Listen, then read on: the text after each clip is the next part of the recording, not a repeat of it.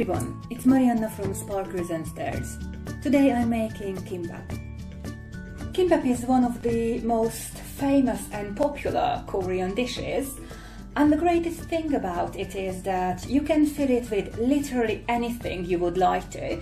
So today I picked cucumber, pickled radish, hot dog sausage, eggs, fish rod and carrot. So let's get started.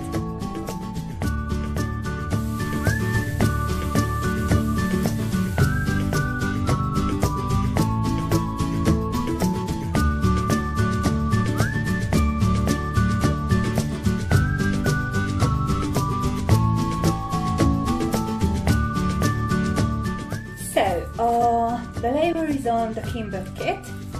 Let's put the rice on it.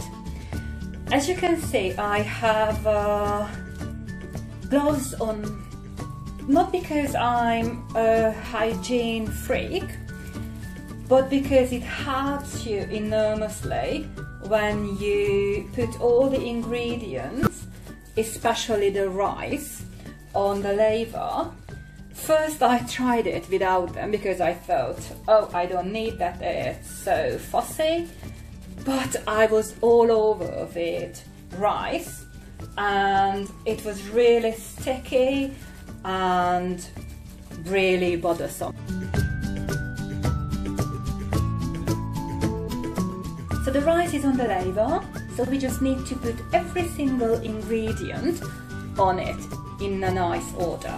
So I will start with the cucumber, then the radish, and anyway it doesn't really matter what order you put on them.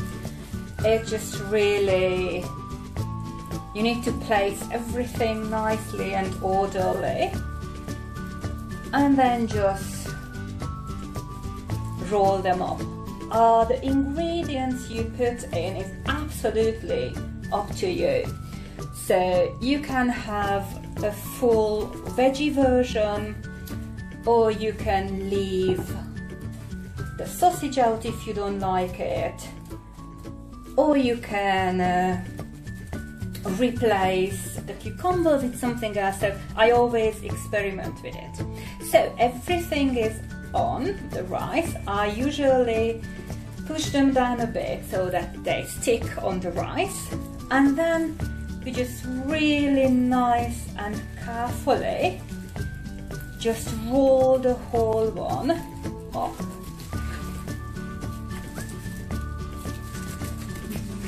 Yes.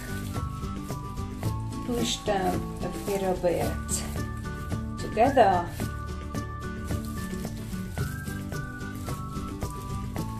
And here you go, our kimbap roll is ready. The last step is actually serving the kimbap.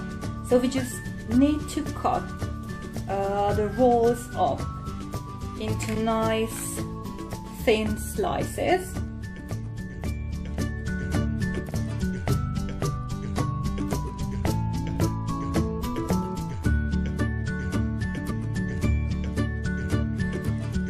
I usually serve it with soy sauce, pickled ginger and kimchi, but again, it's absolutely up to you.